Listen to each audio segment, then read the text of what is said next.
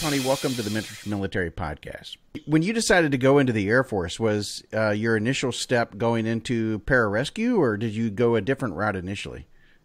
Yeah, I did. I went a different route.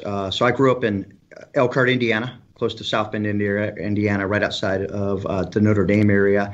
And I wasn't sure really what I wanted to do. The only thing I was sure of is that, and this is probably even more important, you don't always have to have all the answers, but if you know what you don't like, then that can be a good steering factor for you. And so I knew I wasn't ready for college, and I just went down one day and I signed up at the recruiter, and I initially tried to join the Army.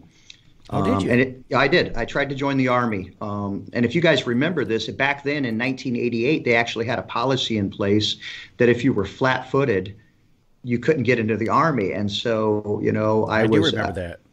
Yeah. So I was a young guy. I found it very bizarre because I was a wrestler. I was an athlete. I was actually, captain of the wrestling team. But the recruiter's like, hey, I apologize, just by the way the mandate is right now and the regulations, we can't take anybody with flat feet. So I did a button hook right out of his office, and I walked right next door to the Air Force recruiter, and I said, hey, look, I'm not sure what I want to do, but I know I don't want to stay in Indiana. I'd like to travel and see what else is out there. I'm athletic, what do you have to offer? And basically he said, no problem. We'll get you signed up. Don't worry about the flat-footed thing. You can come join the Air Force. And I immediately signed up. And, but he never said anything about pararescue. So I didn't know about pararescue initially. What I ended up doing is he signed me up for security forces. So okay. I was a security forces guy for those first couple years. Basically, my first two assignments out of the Air Force, I was a security forces. I probably was the one class where normally the way it's done is when you're going through basic training, the instructors come in and they say, hey, is there anybody in this class? It doesn't matter what your AFSC is, your MOS or rate, but for the Air Force, it's AFSC. You know that. Mm-hmm. So they come in and offer you a chance to try out for pararescue, combat control. So I must have been sick that day, or I never heard about that, or they just missed our flight. So I never knew about it. And I went on to be a cop, and I was happy being a cop. I did some time in Minot, North Dakota, and then I went to Misawa, Japan. And a lot of PJs don't even know this, but while I was in Misawa, Japan, we opened up a pararescue unit there for a very, very short time. So we actually had one in Misawa. It was there for, maybe it might have been 2 years. But when that team came in, I started to hang out with those guys. And, I was into working out. They were into working out. And one thing led to another. They were showing me basically what sold it for me, I guess at the time, is they had these portfolios, and they were just showing me all this, crazy stuff. They were climbing, they were skydiving, they were shooting. And it was just so far from the stuff I was doing, and it just looked so exciting that I said, that's what I want to do. And subsequently what happened was the guy I was hanging out with, who later on I would end up working for, him and I would come back together full circle, who he initially gave me the pass test. He must have known me pretty well, maybe that's just how they do it. Mentally they try to get in your head a little bit, but there was a really high attrition rate at NDOC, and he basically said, I don't think you can do it. I don't, you're fit, you're a good guy, you got a great personality, Tony. Trying to challenge you, huh? Yeah, and he goes, it's a high attrition rate, and I just don't, I don't think you could do it. Damn. And I was just floored, and I said, well, you know what, I'm going to prove you wrong. And so initially, it was almost I went in kind of on that challenge, to kind of show this guy that I could do it. Because I liked him, and there was some peer pressure to perform, and I wanted to test myself. I guess at a younger age, I wanted to test myself. Yeah. And backing up, though, what's so interesting about that story is so many of us actually walk into the recruiting stations and see, Army, Navy, Air Force, Marines, and, maybe at times Coast Guard and stuff. But although in my office, I never saw Coast Guard. But at any rate, you walk down through there, and I've heard so many stories, especially doing this podcast, of fellow, guys who serve in the service who actually walk down the hall, and one of the first offices that they go to, including myself, was the Air Force office. Yeah. And, the Air Force, of course, I thought, I could fly coming straight out of high school. I wanted to know if I could or what the pipeline was. The guy blew me off, had no interest in talking to me, and that's the reason why I went down and started talking to other services. Yeah. And here you walk into the Army first, and no, man, we don't want you, and you end up going to the Air Force. Totally backwards from what most people end up doing. And, yeah. And then not only that, but you end up going into a really good career field in terms of being able to translate to the private sector. And see an opportunity out there in special operations, but you really had no idea what you were getting yourself into other than just the conversations you had with the guys, right, within the gym. Yeah. And so how was that pipeline once you went in? Was it, because it's like what, 2 years?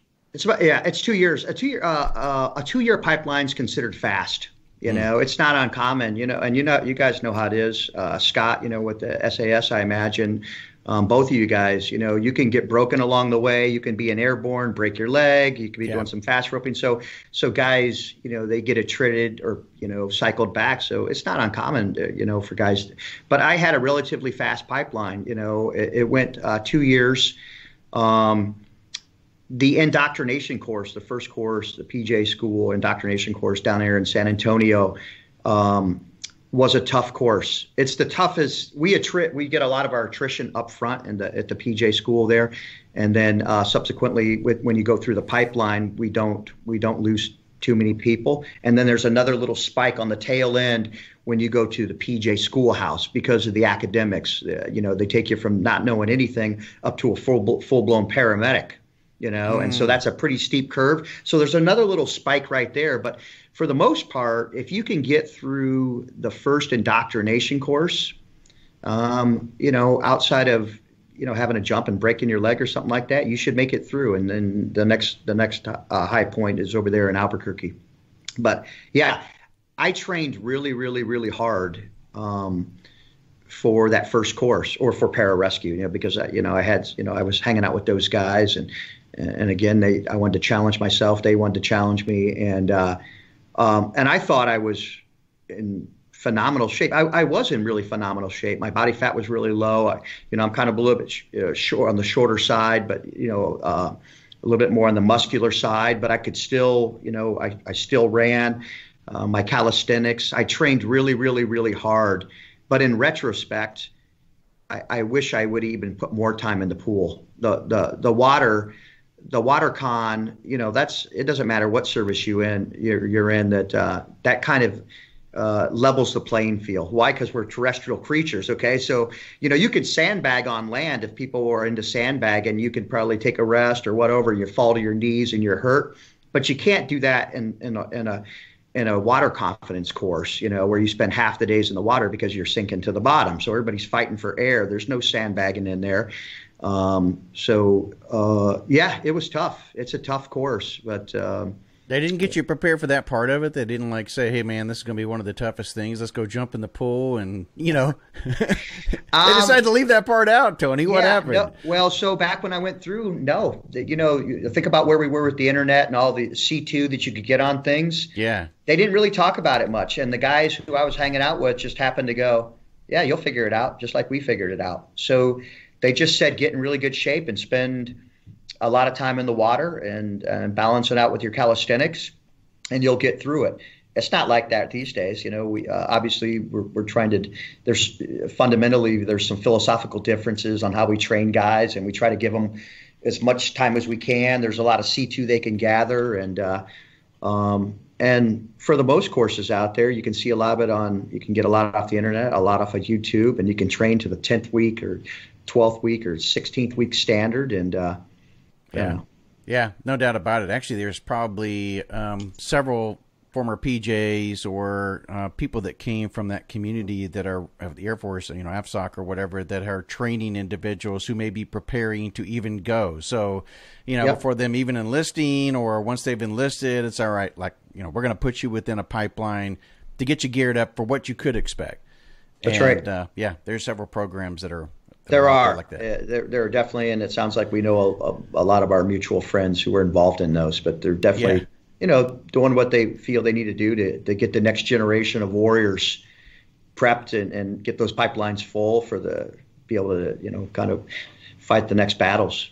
You think about that, it's already a small number of individuals that are probably going to meet the qualifications or at least have the interest in doing so and then meet the qualifications. And then there's even a smaller number, as you start weeding them out, that's going to make it through the indoctrination. And the fact that I know I've heard recently Pararescue is one of those things that, there's a lot of guys, there's a burnout factor, so there's a lot of guys that are trading out. And so then you've got all of these gaps that the service needs to fill. So these types of pipelines are great ways in which really you're training the next generation, like you just said. You're getting them prepared so that they're going to be successful without the military have to spend hard-earned dollars. Let the individual, contribute to that cost because then they have a greater passion and a desire to complete it. Yeah, absolutely. And make no bones about it. If I would have known about something like that, and I think many guys would, why would you not? If you had the extra dollars and you could afford, and man, I don't even think they're charging that much. Most of the guys I talk to, but. If that's something you had aspirations for and you had the mentorship and the guidance early on to or the situational awareness to know that, hey, I want to go be an operator, I'd be doing everything I possibly could. That's what we tell all our operators anyways, is to, try to get as much C2 as you possibly can, know your enemy, know yourself, know your team. So, to put what you can physically and mentally in the best position for success, then absolutely, I think there's a reoccurring theme with a lot of guests we have on from different backgrounds that the training phase or the selection phase involves water. That people often say it's the hardest part, and I think people underestimate. You made a great comment, Tony, about us being terrestrial animals. When we belong on land and stood up on 2 feet, and when you put people in water, I think they massively underestimate it. Just the amount of energy you get sapped because of the water temperature, the different muscle groups, and people think I'll go and do some training and just jump in the pool and swim lengths. And that's working your shoulders and different muscle groups. But then when you put somebody in, treading water for long periods of time or with clothing on or carrying different equipment or doing different tasks in the water, it just hugely takes it out of people. And you talk about that burnout rate of people burning out. And I would suggest or guess really that there's something to do with that amount of muscle groups that are being used in those water evolutions that people just haven't trained and they haven't worked towards and built up, and that just overtaking your body and really ramping up the fatigue level. And you're right, the military spends a lot of money in training people and getting them, ultimately it wants them to pass because it needs operators, but it needs the best operators that it can get. And I think that build up and getting some good training in the water.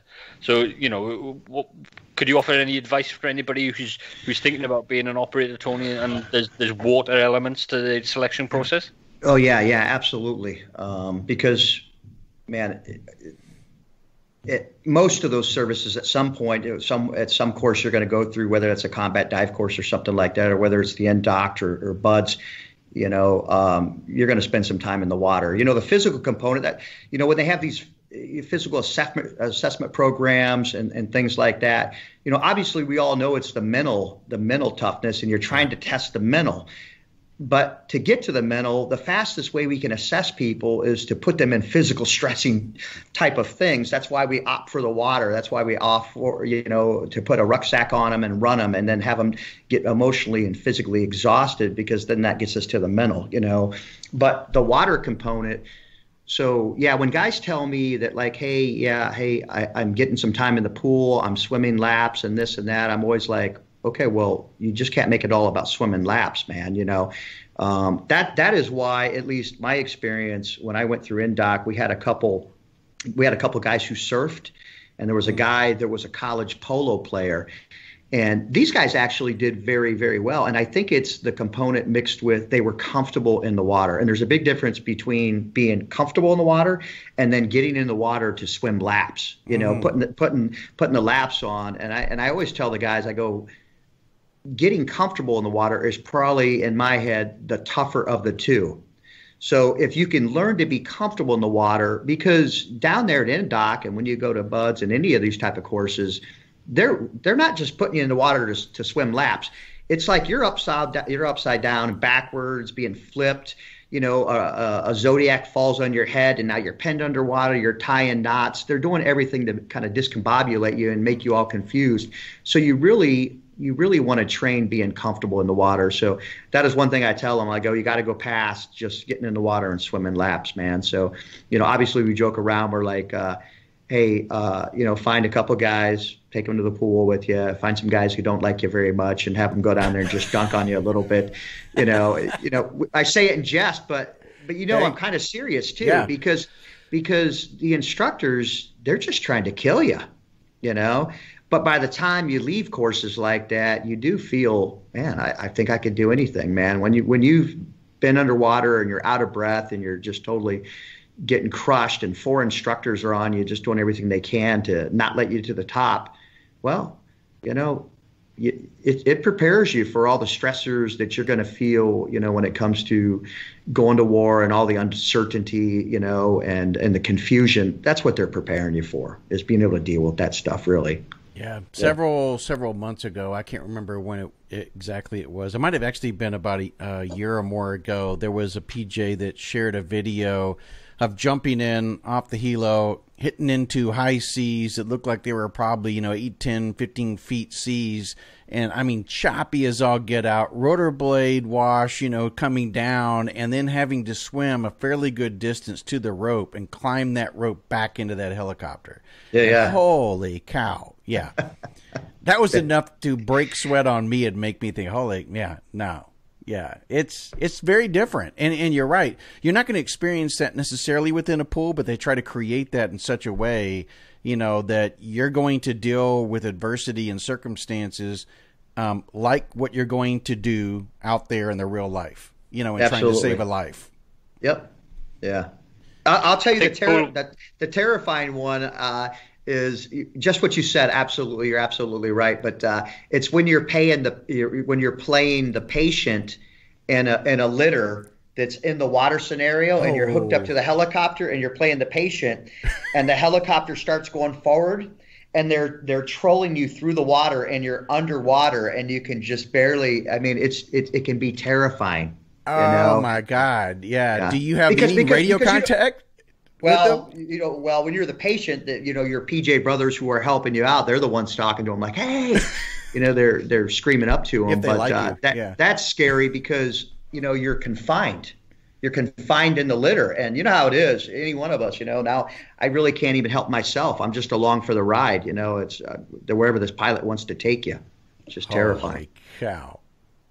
I think pool water and seawater are two different beasts as well, Tony, aren't they? Yeah. People can be comfortable in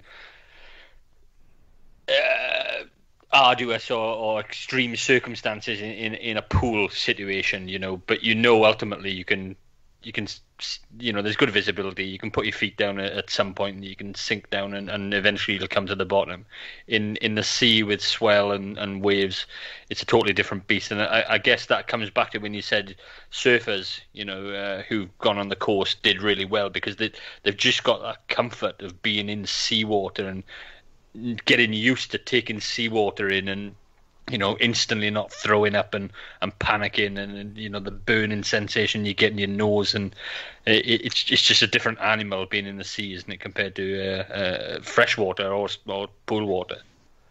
Oh yeah, absolutely. And and the surfers, I always thought it's because they're getting pummeled. They've been penned on coral. they get hit over the head and their surfboard takes off and they're used to being tossed around. And, the other thing is, those cables, now you got me thinking about helicopters and cables, but, it's really dangerous when you lose control of the cable, like the end. So it's attached to the lid or all the way to the helicopter. But when they start loading too much of that cable and now it's in the water, that's really dangerous. You got this cable down there that can wrap around you. Yeah. It can wrap around your leg, man, it'll take your leg off, I've seen so many accidents, my buddy, when we were in Italy, it got it. You wouldn't think about it, but it can make a tight little knot, that cable. It's really fine. It's pliable, and it can make a small little knot. It's hard to believe. But, he had his thumb taken clean off. It just wrapped right around his thumb just when we were doing hoist operations over there in Italy, and it took his thumb clean off. It's unfortunate, but you got to really pay, all those little tiny things, and I love water work. I think it's just fun, being underneath the helicopter, the spray. But make no bones about it, one lapse and judgment, it could cost you or cost somebody dearly. I think what's, for me, most impressive about PJs is the training that you guys do go through. The various different types of situations that they place you within, and you constantly train towards, because in any given day, there may be a situation where you're going to be called upon to go make a rescue, and you don't know where that down pilot or where that person is that you need to be aiding is going to be. And so you train for any and every environment, which is, I think, somewhat different than most medics, within all the other services. And I think it's one of the reasons why you guys are considered a lot more of the elite. At least in my mind, I would probably place you guys, and then from the medicine standpoint, definitely you guys, and then, Ranger medics, in the Army and stuff, very close. Although you probably disagree with that. I see the smile on your face. Oh, no. There's, I've worked with all the counterparts, all of our sister services and a lot of foreign, SAS units, and they're all great. They all have different specialties. And, I've always thought of myself as not so much a medic. And I think most PJs kind of feel this, though they're nationally certified, registered, nationally paramedics. That's only one aspect of it. It really is. I've always thought of myself as a rescue expert. That's what I was always told my job was. Like you said, my job was to be able, at a moment's notice, to go anywhere, at any time around the world and execute a rescue. We don't know what it's going to be. I always like to say, we're bad weather animals, disasters fair as children. When people are running away from the chaos or Khobar Towers, they're coming out, we're going in, like any of our forces who are rescue folks and who are medics. But I've always enjoyed the complexity of the rescue. So some guys enjoy the medicine, some guys enjoy the shooting, some enjoy the climbing, some enjoy the jumping, the free fall, and all that stuff. All great, but to me, it's about solving the puzzle. Like, how are we going to execute this rescue? What's the crux in there? What are we really dealing with? Obviously, once you get in there, because before you even get to, the downed helo or a Khobar Towers, before you can get in there and put your hands on patients, we still we got to worry about safety. How are we going to get in there? Are we climbing in? Are we moving slabs of rock? So if you got to be able to execute that anytime, anywhere around the world, then you spend a lot of time training and going to schools that are, shoring up those areas that you need, the expertise you need to have to execute a rescue. Yeah, your training and expertise really allows you guys to be attached or embedded with a lot of sister forces and doing some pretty high intense missions, that perhaps you wouldn't ever think of. Like you said, there are roles for every branch, and there are roles of what everybody does within a branch. And I think, there are complementary opportunities where there may be a specific mission where a PJ would complement whatever force is going forward, to hit the X. And you guys may be pulled in and maybe the only Air Force guy, type of thing. And I think that's what's a lot of maybe confusing to a lot of people who are not aware of that, and maybe are looking at entering the service, is that, PJs end up going all over the place. And like you said, working with SAS, working with SF, working with Delta, working with whomever, Yeah.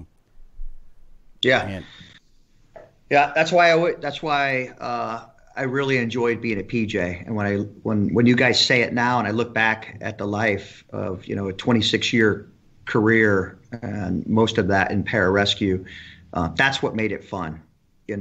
I like to move around and work with different people, and different teams and stuff like that. So that was a lot of the reward and the experiences you gain from moving around from different teams, and seeing how these guys do it, and you take those lessons learned and you move right on to the next team. You can really garner a lot of life experience from training with some of the highest, most respected soft units on the planet, and just getting attached to them, and that's what was really it's really neat. And for pararescue, that's their primary job, within the DoD. That's not a tertiary mission. Now, everybody within the DoD, all your services, and I can't speak to how Scott does it over there with the SAS, but within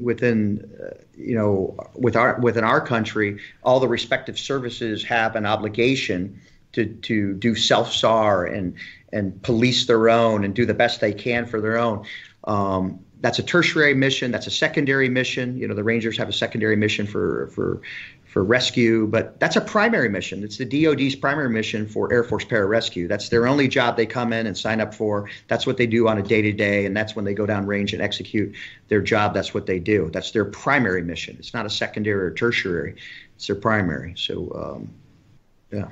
Yeah. I'm assuming that, like a lot of special operations in the op tempo and what you guys have in terms of, experiences, I think one of our biggest challenges that we're seeing within the veteran community, especially within the soft community, is post-traumatic stress and, the issues related to that. Do you know, how is it affected within your 26-year career? How did it really affect you? And the people around you and stuff, and those that you served, and is it one of those things that, well, I know that we're really trying to face it and to tackle the issues and stuff that go along with that, but in what ways has it really affected you, or you've been able to maybe even aid others, going through those experiences? Yeah. So, yeah, I'll share a story with you. Because I still remember exactly where this was brought up to me, because in some ways I guess I was ignorant to the fact that when you talk about operators at the highest level, the tip of the spear type of folks, it's a volunteer job. They're indoctrinated a certain way. Many of these guys, they've been thinking about it since high school. They want to join this community. So I actually thought that when you talk about, and I never called it PTSD, but when you talk about combat stress, yeah, I'm not saying that I thought that we were entirely immune from it. I just didn't think that it was rampant as it was in our communities, because of all the training, because it was a volunteer job. And if that makes sense. Oh, yeah. So our guys know what they're getting into. The guys, they graduate school. They know that, hey, within 2 weeks, they're going to be on the front lines. They're going to be deploying. So you take a person who hasn't had the training we have, and now they're getting tasked to go outside the wire, and they're doing convoys as they're doing transfers between FOBs. They're getting hit by IEDs, and now they're picking up weapons. Well, they haven't had all the training I've had. So in some ways, I was ignorant to the fact that our guys were actually being affected by it. So in 2007, I had a guy who was a PJ, a really good pararescueman. He was involved in a helicopter crash, and it was a 47, and he was sitting in the middle, and everybody after him, I believe it was everybody after, and I might get this confused, or I might get this messed up, but everybody after him died, and everybody forward of him lived. Okay, and he was a critical guy. Okay, so he was one of the more critical guys, kind of right there on the cusp of being really, really serious. So he spent some time in the hospital. So within about a year, he got out and got back up on the teams. Okay, so now this guy's working for me and ready to go back down, back in combat. He's ready to deploy, and he's doing the pre-spin up, during the pre-spin up training. And he's in charge. He's the team leader. He's a team leader, a good pararescueman getting ready to take this team down range. And we're like, I think we were 8 days from taking the team down range. And he walks into my office and he goes, and he shuts the door. He goes, NG. So NG is my combat initials. I know you guys have your combat initials, November Golf. He goes, November Golf, can I talk to you? I go, yeah, what's up? He goes, yeah, I can't take the team down range. And I go, what do you mean you can't take the team down range? Like, you've been with them for this last 3 months, training them up. You're deploying in 8 days. And he goes, yeah, I just can't go. And I'm kind of like, what do you mean you can't go? And he goes, something's wrong. And I go, you mean something's wrong in your head? He goes, yeah, something's going on. I can't take the guys down range. And he was really nice about it. And I go, okay, yeah, don't worry about it. We'll find somebody to replace you. But that was the first time that I actually heard, that's the year it happened. That's the first time I heard of anybody talking about what I'll call combat stress and pararescue. Never, yeah. That's the first time anybody ever mentioned anything like that. It wasn't, unless it wasn't on my radar. But and this, you see how it went down in that office. It wasn't on my radar. So I sent an email up to our chiefs and I said, hey, maybe we want to canvass the force. I just had a guy come in and say he's having some emotional problems. And he goes, oh, okay, really? So they sent out an email, and sure enough, we got these little onesies and twosies back from a lot of the different squadrons. And that's when we realized that, hey, we're starting to have – now look at where we were. We're 7 years in the war. We're in. Right. And we're at a pretty high ops tempo. It's not a quick in and out. It's a sustained war now. It's a sustainment war. But that's when I first noticed it. And since then, we've moved light years from then. Okay, now we have huge initiatives called Preservation of the Force and Family.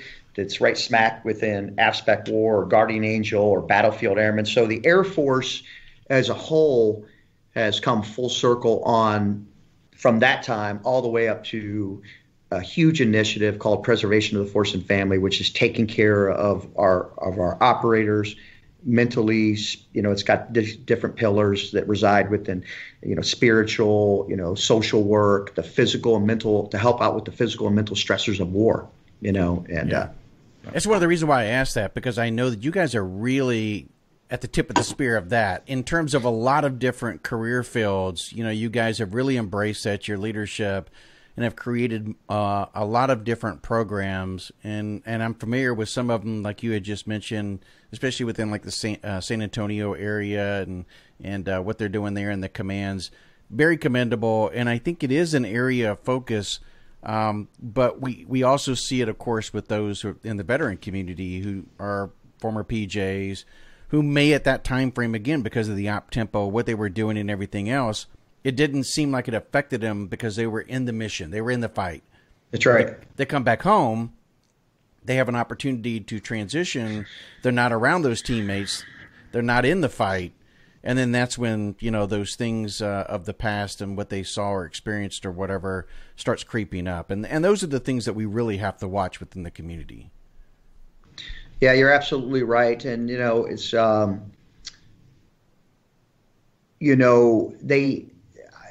I think the military has done, at least from my vantage, from where I sent and coming from AFSOC War, the AFSOC War community within the Air Force, they've done a phenomenal job at trying to implement the processes and the initiatives at the pace that is commensurate with how the Air Force and the DoD moves out. They've done a great job. It continues to get better. They continue to put these things in place that make our families stronger, and based off the lessons they've learned. And it's not a fault of the military. It's just how it is. Nobody expected 9/11 to happen. Boom, we're right smack in the middle of it. And some lessons we continue to learn again, things from Vietnam and our world wars. But from at least where I sat and what I saw, they tried to make the initiatives and put the things in place, the mechanisms that did the best by the men, by the operators, as we started to hit those tipping points and started to understand them. I like what you're saying there, because there is a period of you got to evolve, and like you said, you mentioned Vietnam, you mentioned even previous wars and stuff. When you look at those, we didn't know what to term it, we didn't know what to call it, we didn't really, it was shell shock, it was combat fatigue, it was other terms that you didn't really know how to fix, and you thought that it was isolated cases, not realizing that it could be systemic within certain MOSs, and challenged because of the op tempo and the things that we're requiring of our forces. So I think there is a bit of evolving that has taken place through the war, and learning. We have to be able, we learn on the battlefield of medicine and techniques and everything to save lives. And the same thing is applicable as we begin to grow in the service of understanding post-traumatic stress, traumatic brain injury, how to recognize those things, identify them early, maybe put them on the bench, but not take them out of the fight necessarily. Where back in the day, it was an automatic discharge. Today, they're at least trying to find opportunities to salvage a service member who they spent a tremendous amount of money and training on, and see if there's an opportunity where they can keep them engaged, but while also trying to help them, get fixed, and their family along with that. So I think we're making better stride. We're at a better pace now than what we were in the past. I would agree with you with a lot of different commands. We still have a ways to go, but there's a lot of unknown here as we begin to navigate through it. Yeah, these, for the most part, when you think about war, these are uncharted, waters. Okay, and look at all the technology and the advancements and medicine and everything and prosthetics and everything that comes out of it. It's unfortunate, but it's a byproduct of war. But look at everything it drives, all these type of things. I think they've done very well, and try to capitalize on some of those things to take better care of our families and support them. And they're going to continue to get better. I don't see them going backwards. That's what I want to believe, but I don't see them going backwards in this initiative when it comes to taking better care of our families from cradle to grave. Because what good is to invest in the operator? And he does that, and he does 20, 30 years, and our veterans who give their all to go and execute war, and then to be at the most critical juncture as they separate from the military, and to be broken, and to be broken after that. So I think what a lot of people don't understand is there's a lot of knowledge out there. There's a lot of best practices on how to do this better. But when it comes to the human mind and the psyche, it doesn't have to be perfect. We don't have to have perfect mechanisms. The theme is perfect, if that makes sense. Mm-hmm. And if you're trying to do right by the people and take good care of them, that part will resonate and help keep them stronger as they do their time in the military and separate after that, if that makes sense. Yeah. I think the military's evolved more in this last era than it has in, you spoke about the Vietnam conflict, the Second World War, the First World War. I mean, in the UK, we had the Northern Ireland conflict, the Falklands War in the early 80s. But the Iraq-Afghanistan period, or the global war on terror, the military as a whole has evolved more in the last 20 years than it ever has, I think, in its entire life cycle, and it's definitely moving forward in terms of acceptance and losing stigma, and you spoke earlier, Tony, about, as an operator, not thinking that it could affect you guys because of all the training you have and the understanding, the knowledge, the expectation of seeing and doing those things. But everybody's human at the end of the day, and everybody's got a certain volume that your cap can hold. as one of the common analogies is. So everybody's got a breaking point and a point where they just can't absorb anymore and take any more on board. And I think the military deals with it a lot better now. And Robert said earlier, previously, if you said, "Listen, I'm not feeling right," that was it. You was gone. Yeah, literally. Yeah. Okay, you're no good to us anymore. Out the door. And I think now they deal with it better. But again, Robert said the words that I think are right equally. There's a long way to go still, and there's a huge amount of talent and experience and skill in people. And if they're suffering from whatever it may be in terms of stress related, then there's no benefit to anybody in releasing them. Because that person loses that sense of purpose, that sense of belonging, those things that can help you, recover effectively before you get released back out. And I think there's a huge amount that's being done now that was never even thought of, in previous eras or generations, if you like, of military or combat veterans, I guess. Yeah. No, you're absolutely right. If you think about it in the sense of, maybe this is analogous to if you think about at least within the Air Force, and then you guys I'm sure could tie it to something from your respective branches. But in the Air Force, you have the aircraft, and everything's built around the aircraft.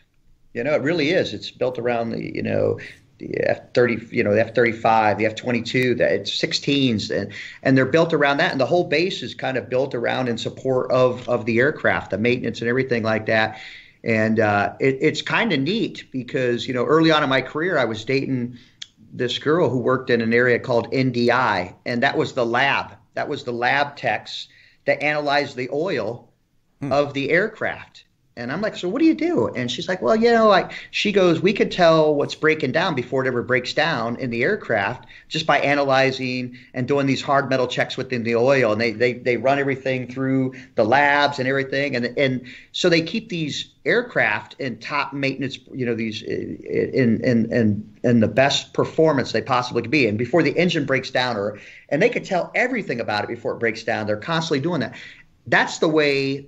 You need to build the infrastructure around your people that you built around the airframe. At least if that makes sense. No, it does. So you got to put, and it's got to start early on. It can't start halfway through their careers. It's from day one.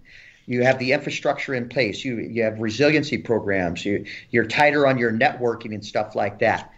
It goes back to kind of what I was saying about, hey, it doesn't have to be perfect, but if the people understand that you're trying to get to perfect, or we're trying to make the best programs we possibly, that's still going to help them psychologically deal with things. And so that's the way I look at it. If you're going to build, you have that around the airframes, let's build it around the people the whole time while they're in the military. I would say that's a great suggestion. And I think part of the challenge is going to be, and I think you would agree, Tony, is that we have tons of data that's probably available on aircraft because it was a single focused and so important to the mission set that we failed to see the thing that's most, obvious in front of us, which is the human capital side of this thing. So now we're making a pivot. We're doing a course correction and trying to capture data as quickly as we can to be able to combat and see leading indicators to how we can address the issues we're seeing with post-traumatic stress and traumatic brain injury. It's going to take a period of time. People want more now, but I really believe we're trying to make, a strong effort to evolve and understand that. But it means we also have to collect data, and it means people have to be willing to come forward so that the data can then be put within some place to be analyzed. And to identify those leading indicators. So you think about it, not very many people, we were talking, Scott brought up the stigma. Not very many people up until recently ever wanted to go to command and say that they had, an issue with post-traumatic stress or combat fatigue or whatever, because that was it. Yeah. So you're talking about a short window where we've really probably started learning, And that's kind of the difference. Now, I will say this, though, since Scott's on the podcast, is that the difference of where we are today here in America to where you are in, Scott, with the British forces is like night and day. I mean, it's only been with the last year or so you've even created a program very similar to the U.S. And I mean, you're almost in some phases, and we've talked about this in previous episodes, similar to, not much beyond where we were after post-Vietnam. Yeah. I think, and the difficult thing for me to comprehend with this is we fight in the same conflicts. It's not as if we're involved in a set of conflicts and you're involved in a set of conflicts and we're completely separate entities in different parts of the world. We serve together. You do joint operations, mixed missions. It's a combined force, with and more than just the British and the American, but individually back in their home countries, then there isn't the same grounding, there isn't the same understanding, there isn't the same availability of things, and this is right the way up from PTSD or post-traumatic care or recovery programs. We was talking on the podcast 2 weeks ago, I think it was, with when Nick Goldsmith was on, the former Royal Marine, about an operation that's available in the US. And Nick had never heard of that, and Nick has been diagnosed with complex PTSD, and the benefits of that operation would probably greatly improve Nick's life, and it'd benefit him and his family immensely. But it's not, it's not heard of. It's not general practice over here, but it's becoming more and more available within the US, and even down to equipment. I remember going to Afghanistan in 2002, and we literally deployed in January with winter equipment for basically the likes of Norway and things, and nothing else. And we got to May, and the temperature swung completely over about 3 weeks, and we was literally I was in Gore-Tex lined boots, and winter thermal socks. The sleeping bag I took with me was, a comfort rating of -12, and it was just we didn't have any decent equipment. We was in a desert environment in DPM temperate equipment. There was just nothing, and we cleared what was a new camp for the Americans next door to where we was, for you guys to come in and take that over. And I remember, and I think I've probably told this story before, Robert. I remember the Americans coming on the handover day, and my team had cleared this old barracks, and all these Humvees coming down the road, and the guys are on the top on the 50 cal, and American football jerseys with their body armor over the top of it, and I just thought that this is like a movie with the way you see Americans portrayed in the movie. But when the guys turned up then, and he's talking and just having a conversation, and my job was to take the guys through and say, right, we've cleared all these rooms, and go in and show them everything. And we was just having a general conversation, and we was talking about equipment and things, and we was like, we don't get any of that shit. What's going on here? That we're in exactly the same conflict. We're now neighbors effectively. In our compound was next door to this new compound that we cleared for you guys, and just basic things like I hadn't seen a can of Coke in probably 3 months, and the guys are turning up with great big slabs of Pepsi and snacks and things, and it was just like the difference between two militaries. And I think there's always been that gap, in terms of services, equipment, from the very basic stuff, the trivial things, right the way up to the important things. And I think budget comes down to a lot of it in terms of budget is phenomenal compared to ours in the UK, and it shouldn't be that way in terms of us having to think of, or set up our own programs that are expensive, and resource heavy, because you guys have already done that and you've got the budget to do that. For me, there should be joint services and combined and supporting each other and, budget sharing almost.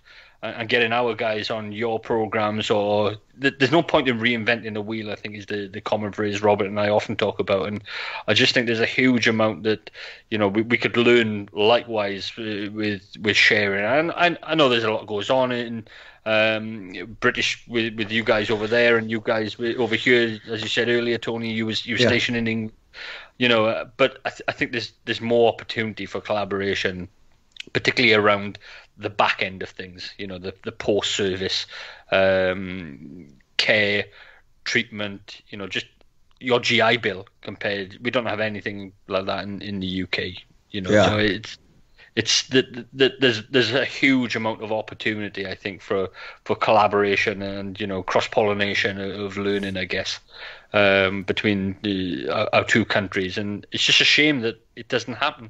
It doesn't get done.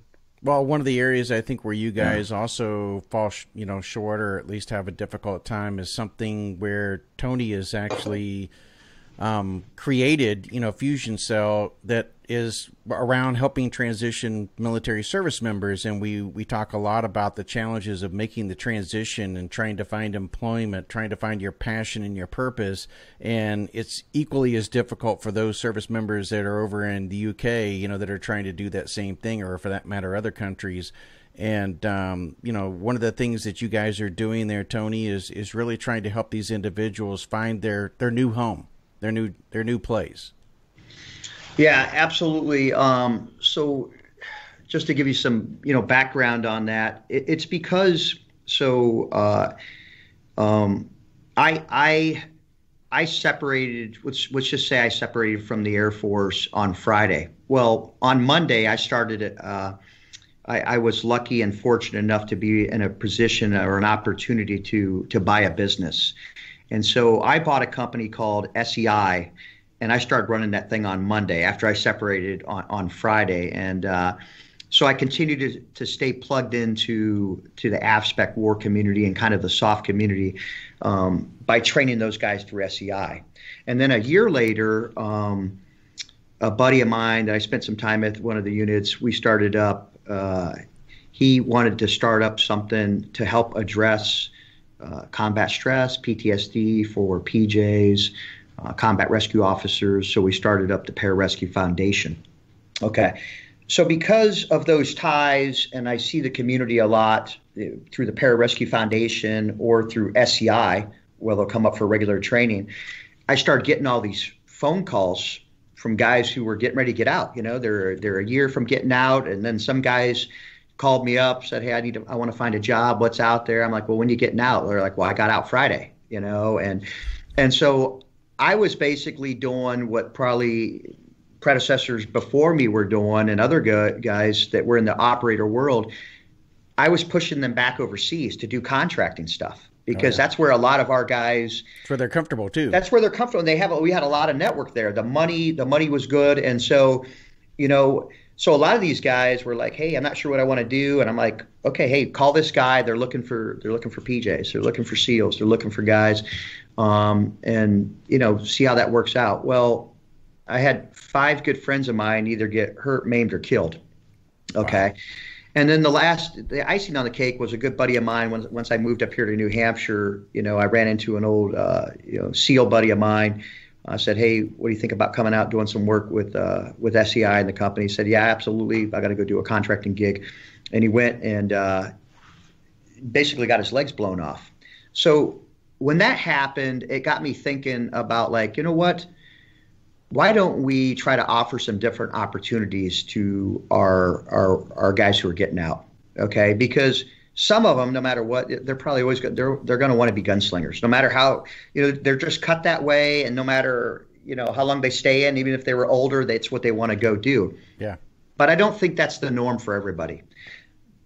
Mostly, if you have a traditional life, you have some kids, you get older, you make your way from the terminal area up to the, you're doing time at the Pentagon, you become a chief, you become a sergeant major, and you have family, and so you graduate up to the strategic positions, and maybe you don't want to go back into that. But what you'd like to do is you'd like to find a comparable job that is commensurate with the strategic job you've been doing, maybe at the Pentagon, or some of the higher ranks of being, a master chief, a sergeant major, a chief master sergeant in the Air Force, or an officer. And so, so I wanted to start leveraging my business connections. So I ran into a guy up here. There was an iHeart radio talk show host by the name of Jack Heath. And he was a real prolific, and he is a very prolific guy up here for helping veterans. And so all these folks kept saying, hey, you should go talk to Jack. Go talk to Jack. Very well connected, nice guy, and just done a lot for veterans. So him and I got together and we said, hey, why don't we just start here in New England, and we'll just we'll come talk to some of these companies and see if they'd be willing to. I know it's like grassroots. It's like you walk in there like, hey, would you be willing to hire qualified veterans? Oh, yeah, I'd be willing to hire qualified veterans. I mean, if you could show me a qualified veteran and you get an application. What does that look like? Yeah, and absolutely. So that was the startup of Fusion Cell. And then and when you think about only having so much capacity, I mean, look at what you guys do. You guys are busy and you only have so much time in a day, and you're trying to cover down on the things you can cover down on. Well, initially I was looking at it just for taking care of like my community and some of the operators, and trying to find some of these guys jobs out there as what I didn't know, program managers, Tiger Team stuff, but maybe that's a program manager, a business development guy. And so as we start sitting down with different companies, all of them are, and who's going to say otherwise? It's not like somebody's going to come out and say, well, no, I don't want to hire a veteran. I absolutely want to hire veterans. You give me a qualified veteran, Tony, and I'll hire him as long as I have a job opening and I understand what he does, and we can see how we see how to make him fit into the company. If I go down to Wayfair and we talk to them, I joke around about it, but we chatted with a couple of companies, and I remember the guy going, well, Tone, I don't know. It's not like I need a SEAL to take the building down. I go, yeah, you don't. But you know what? You probably could use him as somebody to lead teams, to drive other components or cells of the organization. We can find out where to put them and stuff like that. So eventually Fusion Cell has grown into a company where we have an investor now. And it's growing to a level where we're taking on. We have clients, and then we have veterans who are obviously getting out every single day looking for jobs, and we take them on. And we have clients who are wanting us to help them find these qualified veterans that we said we could find them, and that's what we're doing. So that's what Fusion Cell is. But where I was going to say from a capacity where it grew outside of just helping operators, and it grew into helping all veterans, all rates, MOSs, and AFSCs, is because when I'm sitting down with these different companies, they're like, well, yeah, I could use some of those guys, but right now I have 200 openings right now on the floor, or I got 300 openings for, I need a logistician, I need 10 ITs, I need business development people, and so that's where it kind of opened my eyes into like, okay, well, there's a lot more jobs out there. We're going to have to open up the aperture here. So that's your MOSs, that's your different services. So it opened up to increase the pool of all veterans.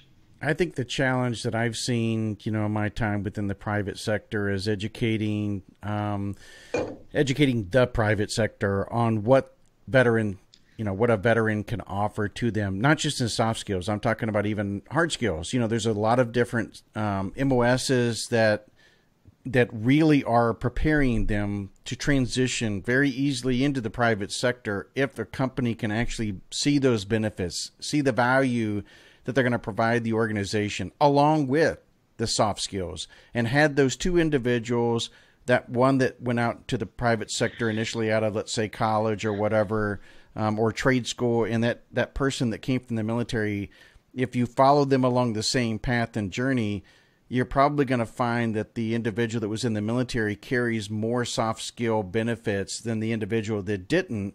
and yet they're often overlooked, or they're only seen for the soft skills. They're not really seen for the other value that they bring to the table.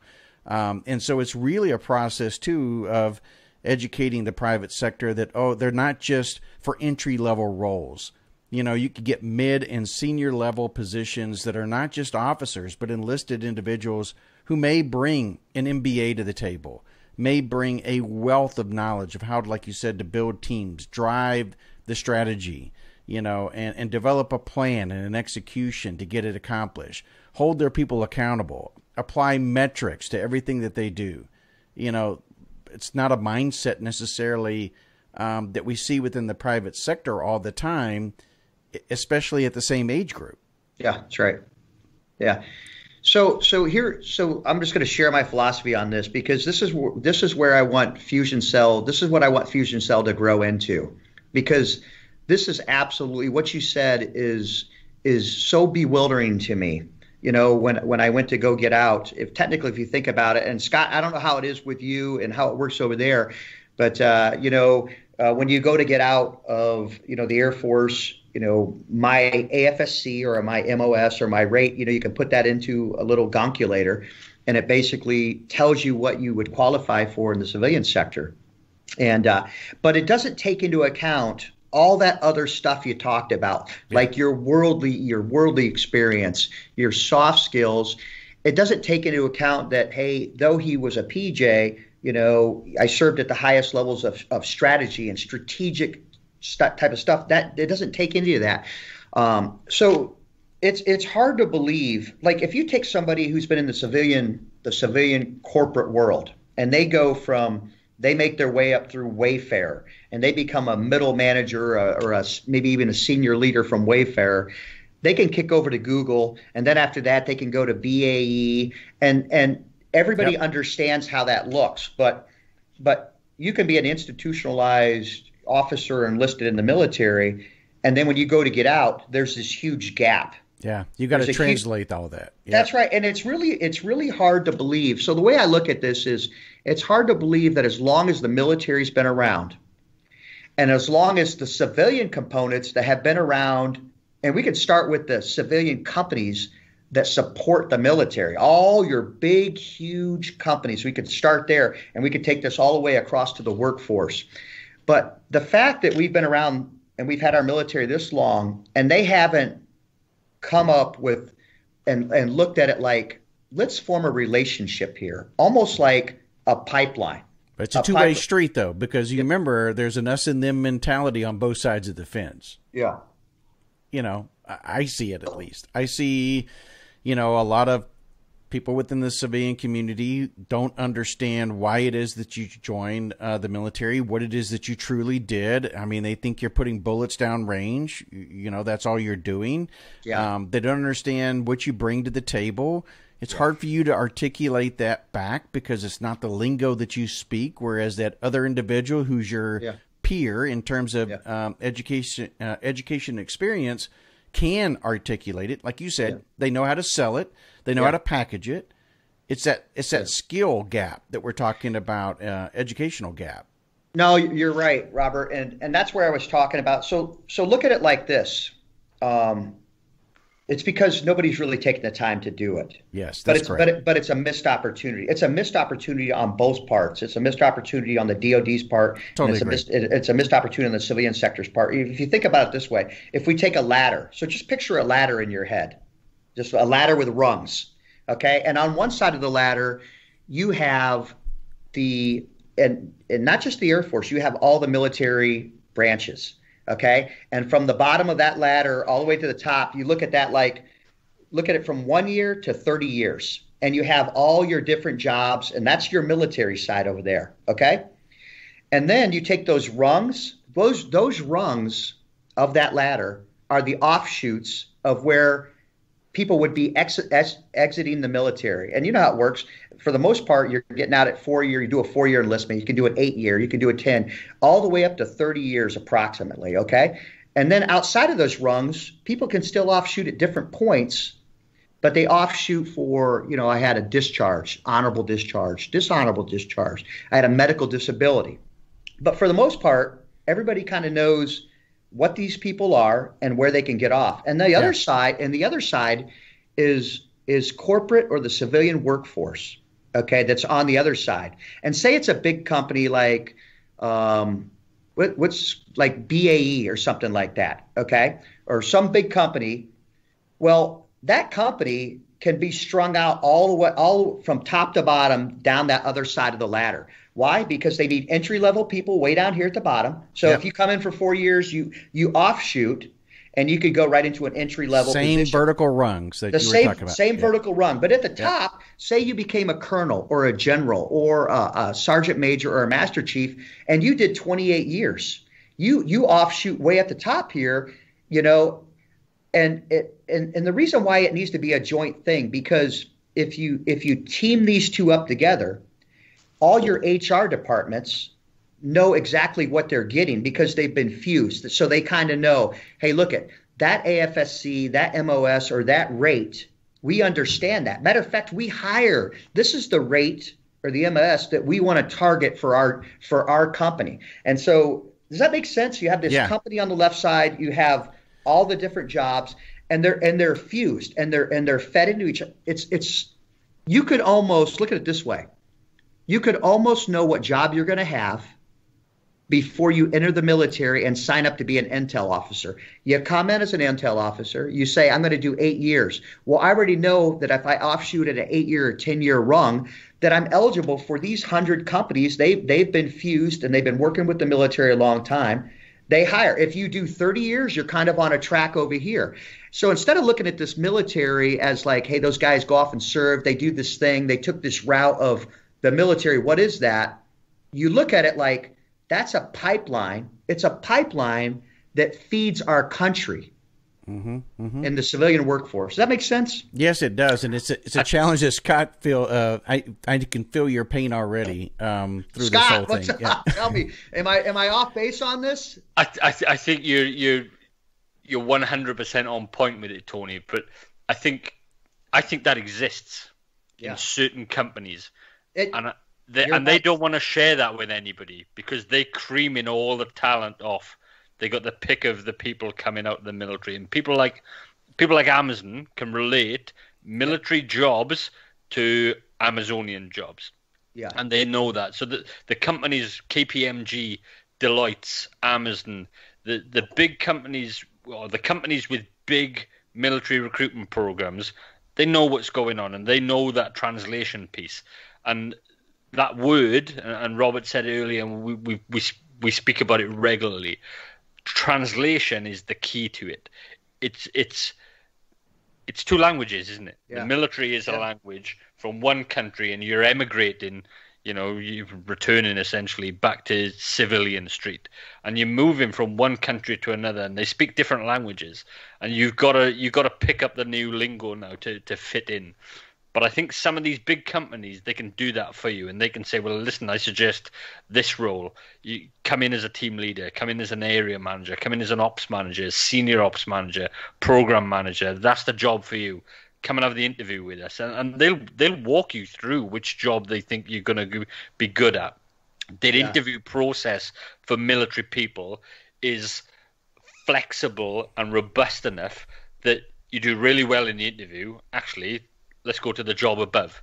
You don't do so well, maybe let's go to the job below, give him 12 months in that, and then move him into the original job that we thought. But they know roughly where you're going to go. But they're not going to share that with people because they're going to lose that talent pool then, because everybody's going to know. So, you know, all these logisticians coming out of the military, huge numbers of people with logistics experience. The world revolves around logistics, you know. The biggest company in the world is essentially a logistics company, you know, and if all these other companies know it, all that talent is going to be spread amongst all the different companies. Now that's beneficial for everybody leaving the military. It's not so beneficial for the people who want the cream off the top. And the only way to get that then is financially, isn't it? Yeah. You've got to offer an extra buck, an extra $2, an extra $10 an hour, whatever it might be, package wise in senior roles. So that's kind of a closely guarded secret for the companies that do it well, and we all know the companies that do it well. But the military is not bothered in doing that. Thanks very much. I've had my 8 years from you. I've had my 20 years from you. I've had my 32 years out of you. Thanks very much. Thanks for all you've done. Out you go into the big wide world. And they're not interested in helping with that piece, I don't think. But the solution that you've just said, Tony, is perfect. And that example of the ladder with, military on the left and civilian careers on the right, and the vertical rungs are mapped out is a perfect solution. But I just don't think you'd get buy-in from either side, because one set of people want to keep it to themselves and the other people aren't really invested in it. It doesn't give enough reward for them, because it's dead money, effectively dead resource, isn't it? Because it's going for people leaving. So it is the perfect solution. It just would take a hell of a lot of buy-in from both sides to get them both to commit to it, on a widespread point.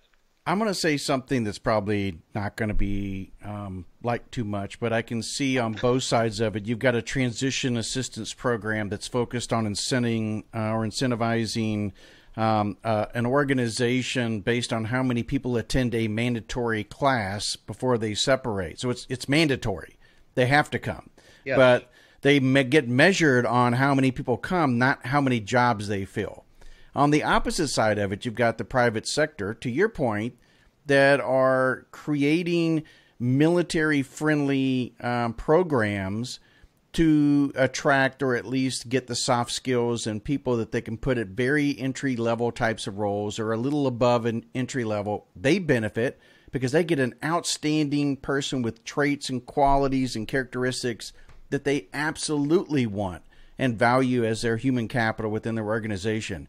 But they don't want to take the time, and I'm calling you out, you don't want to take the time to look at the military skills well enough to see along that rung if there is equal play there, because they don't feel that you paid your dues in the military in the private sector, just like the military wouldn't accept somebody who spent 8 years in the private sector and they now should come in, other than the medical field, they now should come in as a captain, in the military.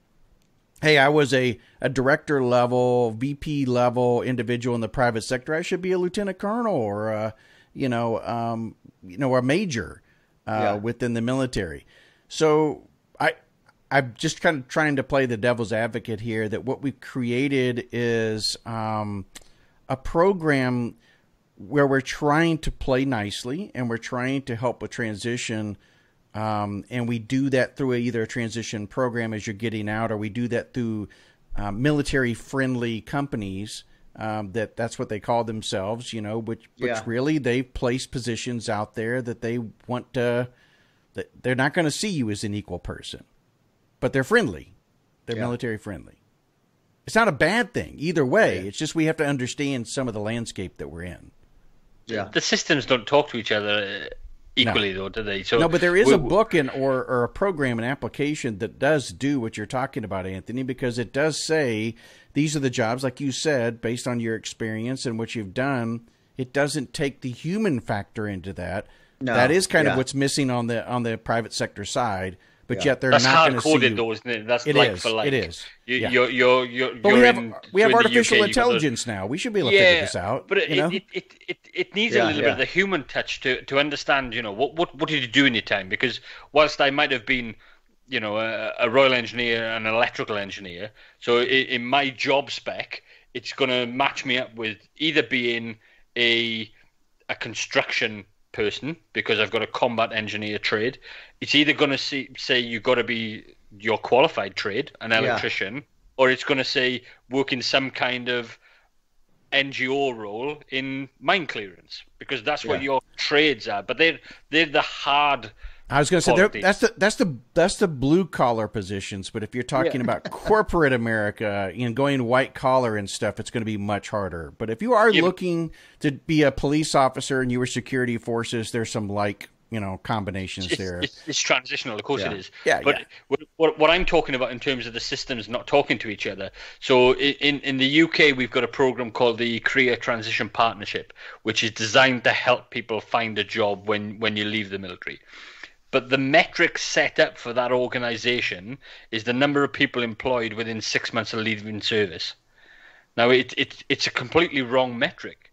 Mm-hmm. What the metric should be is satisfaction. So the people employed in a satisfactory role 18 months after service. Don't forget about the 6 months. It's too soon. Yeah, that's right. Because you could put somebody in a job that pays the bills at 6 months. Yeah. And currently, they're ticking that box and saying, yeah, that person has left. They're taking 2 months. They're in employment. We've done our part. Job done.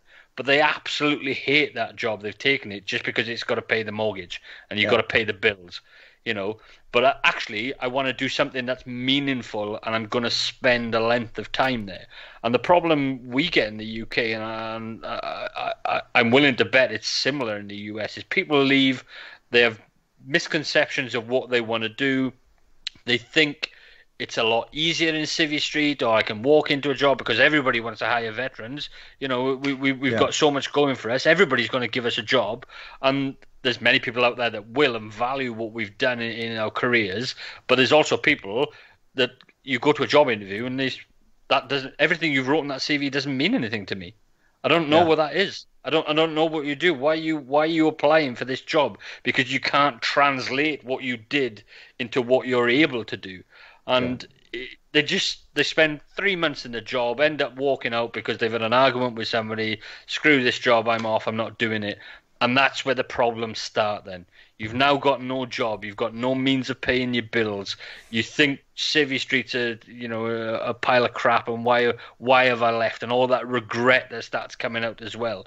And it's just a downward spiral for people. And I think that satisfaction piece is the most important for people. I'm actually doing a job that I enjoy. And I'm going to have, a length of time doing this because it means something to me now. And I think that's what's missing from, the Department of Defense, the MOD in the UK, helping people to transition. It should be about satisfaction, not just a job, because it's not long-term. It's short-term gain, and they're forgetting any long-term value in it. Does Fusion Cell help all branches, anybody that comes from anywhere? Absolutely, yeah. It helps all branches. Yep. Okay. And it's not a transition company. That's the thing. And you guys you talk to veterans all the time, so you already know that there's plenty of companies that transition, the military transition, but at the end of the day, the veteran cares about getting a job. That's what they want. I could take transition classes all day. Show me this, show me that, and they want a job.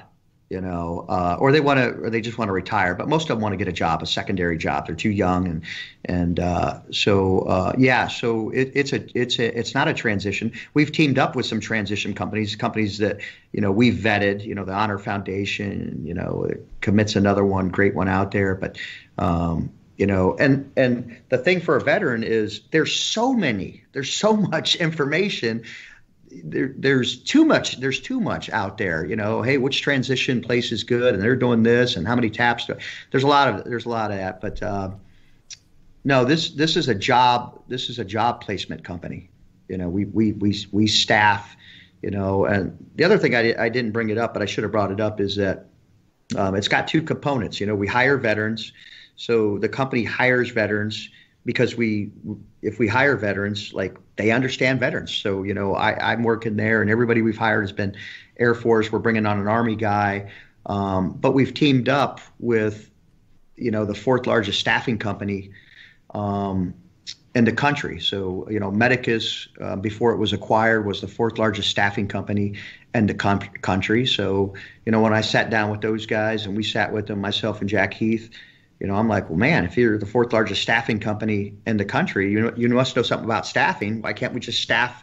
We should be able to staff veterans right into these companies. So it's a good relationship. Now they were staffing what are called local tenants, which are kind of at the medical side, hospital, personnel. But hey, now we're just taking that and we're taking the magic that they understand in staffing, and now they're staffing veterans. You know? Where can people learn more about Fusion Cell? You can go to fusioncell.com. Okay. Yep. And are you guys on social media or something like that if they want to follow you on that? Yeah. We're on, the Fusion Cell. We have a Fusion Cell website. We're on LinkedIn. We're all over LinkedIn. If you just pop in, if you just go to Google and pop up Fusion Cell, it's going to be the first thing pop up. It'll be the first thing popping up. And for all those things you guys said, Scott, and Robert, like this is a veteran company, okay? And going back to all that resiliency, I have a different philosophy on taking care of veterans, and it starts from the very beginning. Okay, so like we were talking about, you got to put the resiliency in place. You got to put the infrastructure in place to take care of the veterans, because some people get out. Some people do 4 years and they get out. Some do 8. Yep. Some do 30. I was an institutional man, so I do. Some get medical discharged like tomorrow. Some get medical discharge. Yeah. So waiting for the last year as you're trying to transition and trying to clean up all that mess, or the last 6 months, or even the last 2 years for somebody who's really self-aware and really thinks they're on their game, I'm telling you, that's not when you do it. Yeah. I'm telling people right now, as soon as you join the military, you sign up with Fusion Cell. What are you talking about, Tony? Sign up for Fusion Cell? Yeah. So I can get you with an agent who gets to know you. Well, why would that be important? Because he's going to get to know you, and we'll have a relationship, and he'll just check on you. Hey, are you thinking about doing another enlistment? Yeah. Hey, are you thinking about going back to Indiana? Is that really where you want to go? Yeah, I'd like to head back to Indiana. Because you got to be strategic about your exit strategy. You got to put time on your side, because you know how a lot of these jobs it's done no differently. And you guys, I'm talking to military guys. Well, to me, this part of corporate and the civilian workforce is done the same way in the civilian sector a lot of times that it's done in the military. I was a chief. I'm strategically moving people around the Air Force. I'm looking out for their careers. If my buddy calls me up and says, hey, I think this would be a good guy, let's get him promoted, that's what we're doing. And you got to do the same thing out here. You have to be strategic. And so as much lead time as we can get on the front side, that allows us, and say some young man tells me, hey, I think I want to go to Boston. I want to go to Tennessee. Okay, is there a company you're thinking about? Is there some place you wanted to work down there? Help me put time on myself. Help me set you up for success. Hey, there's 3 companies down there that I think would be great. When I settle down, I want to go back there. And so these are the things we need to know. And the other thing I will tell you is that the things I'm learning out here when it comes to, let's say some young man or some woman tells me, I'm not sure what I want to do, but I want to go back to school. I'm like, okay, might I offer cybersecurity? Oh, well, why cybersecurity? Because you know what? It's not going anywhere. It's a rapidly going, it's going to be around a long time. The money is going to be really good. And so since you've contacted me earlier, might I suggest you knock out these 5 certificates? How much time do we have? This one's 13 weeks. This one's 8 weeks. Your TA will pay for it. Your GI Bill will cover it.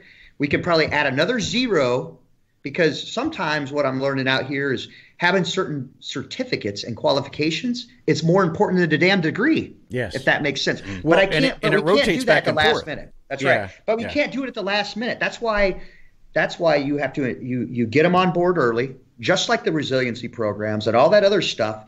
You help them from cradle to grave, all the way through. You get them early, and you take care of them through while they're in, and that way they have a better exit strategy on the way out. If that makes sense. Yeah, first program I've heard that actually does that. I give you guys big kudos, because and now if you can just bridge that divide of what I was talking about from those military friendly and educate them on the hard skills and soft skills and how that rung meets across. Holy crap, you've created now like the path, and probably the only path. Of course, there probably be competitors listening to what you just shared, Anthony, going, hey man, I can put this thing together. I can do the same thing. But hey, that's the beauty of the whole thing and the that's the way it is, world, man. Right? Yeah, that's right. Yeah. Challenge you, bring it on. But I really appreciate you taking time and sharing not only your military journey, but of course what you're doing to help veterans today as they're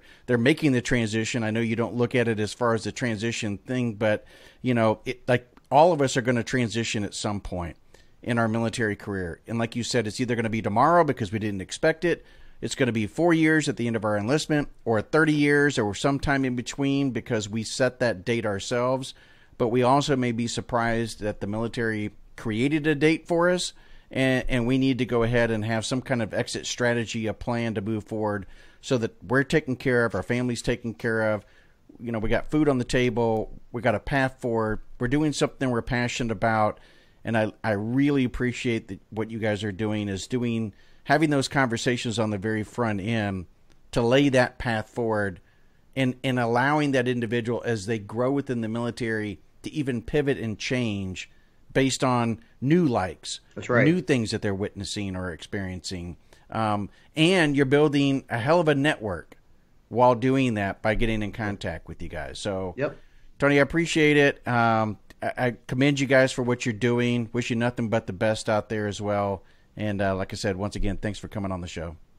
Hey, Robert, Scott, hey, I really appreciate you letting me come on and taking the time and listen to, me just badger here or talk on. But it's been an absolute honor. And thanks for your service also and everything you guys do when it comes to continuing to mentor and help mentor veterans and taking care of them. So I appreciate it. Thanks a lot, guys.